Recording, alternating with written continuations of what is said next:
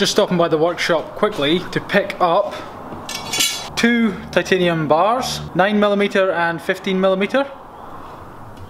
They are for the mount for the jet-powered skateboard, to put the jet engine onto the skateboard. I don't know which size I can get away with. I'm thinking 15mm might be too big and 9mm might be too small, but that's kind of all that was available. I'm going to take those home and sort of mess around, see if I can sort of fit them on somehow. I've also come to pick up these.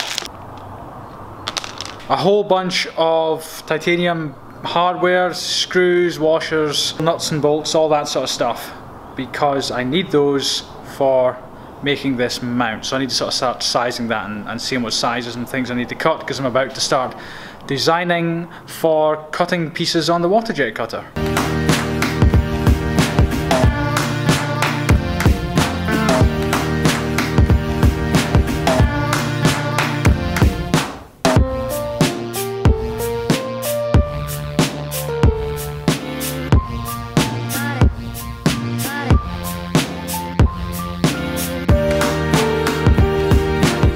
So the reason I took home these bits of metal is because I have one more thing to figure out on the mount for the jet engine to go on the skateboard.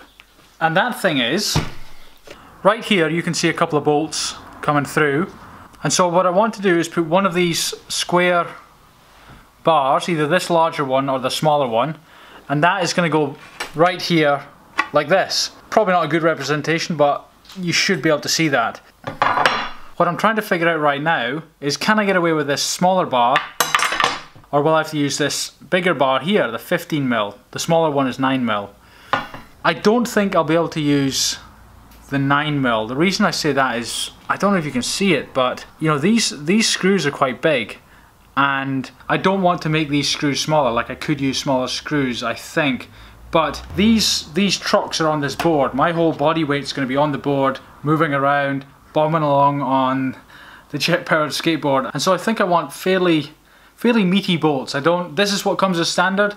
I'm sure they know what they're doing, so I'll trust them. I don't want to go smaller. So what I'm thinking now is, this stuff is, even though it's titanium, and compared to steel, stainless steel, anything like that, it's light, it's really light. And it's just as strong. I don't know if I want to go for a chunk of titanium when, you know, my typical design methodology, philosophy, I don't know what you'd call it, but I'm always stripping away what doesn't need to be there. If it doesn't perform a function, or at least there for aesthetics, it gets cut out, it gets taken away, it gets ground off, whatever. And so I'm thinking, I'll show you what I'm thinking.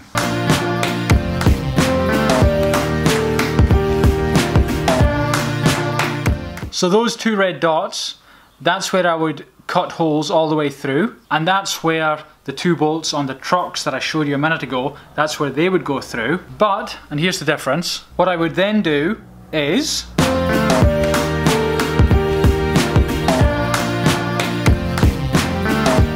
if you now look on the top, you see that area I've marked in red there? I would cut that out entirely. So 70–80% of this bar would just get cut away. And I am extremely confident it's more than strong enough.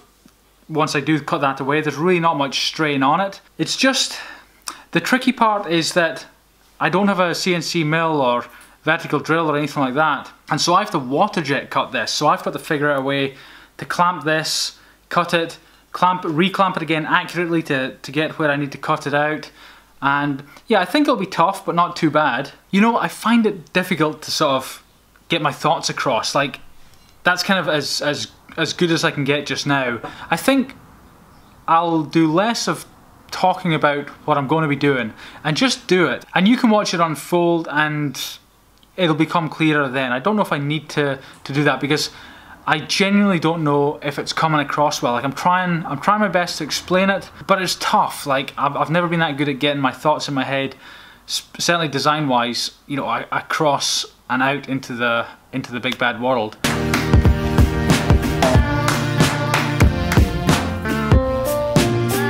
Right, very quickly, let's talk fuel tank or fuel tanks. Just had a major breakthrough, I think, literally in the last 2 minutes. Dad and I discussing stuff, and he said, why don't you use that square water bottle you got from Kickstarter? this one here. Now, this is old and used. I use it all the time, so it's a bit beat up looking. So I don't know how this comes through in video, if you think it looks cheap or whatnot, but in person, it feels very good. It's very clear. I mean, this is all scratched and beat up, but I would buy a new one. In fact, I wouldn't buy a new one, I would buy a new 2 or 3. This holds 750 milliliters. I would need at least 2 of these. So something like one there and one there, or 1, 2, 3, dare I say 4. I think it would look good, and the reason for that is that the paraffin is like this, is it like a pinky, purpley colour? It's got a very nice look to it. You know, you'd see the fluid underneath the board, and I think I can do it so that it looks pretty good. I'd have to modify it, I'd have to connect the tanks together, I'd have to have a tube coming out, I'd have to have a breather somehow so that the tank doesn't implode. But I think that's a good possibility rather than some carbon fibre thing that needs lined and all that. Like, I think this is flexible and so it could flex with the board. But that is not the only idea. The other idea, which truthfully, when my dad first said it, I thought, that's just ridiculous. But then I thought about it and I thought, that's actually quite clever. You know when people go running, cross-country running, or go do marathons, and they have a very small bag on their back, and the bag is basically just a bag of water, like a nice, it's like a miniature hiking bag, and a hose comes out from the back, and they can drink water, fluid, or whatever it is they drink when they're running. Well, a bag like that, not a rucksack, but a flexible bag that can hold paraffin, and while trying to attach a bag to there wouldn't do very well. I mean, you'd have to use something like, duct tape. You'd have to use tape to do it.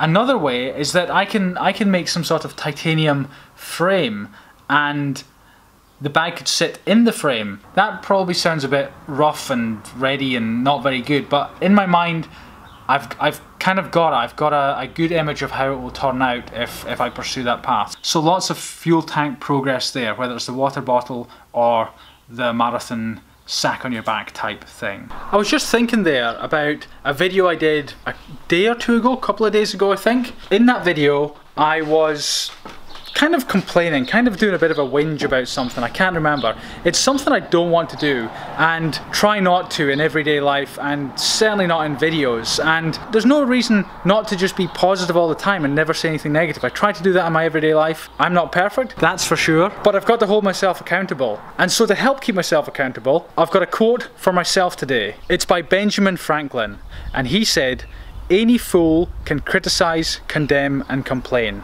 and most fools do."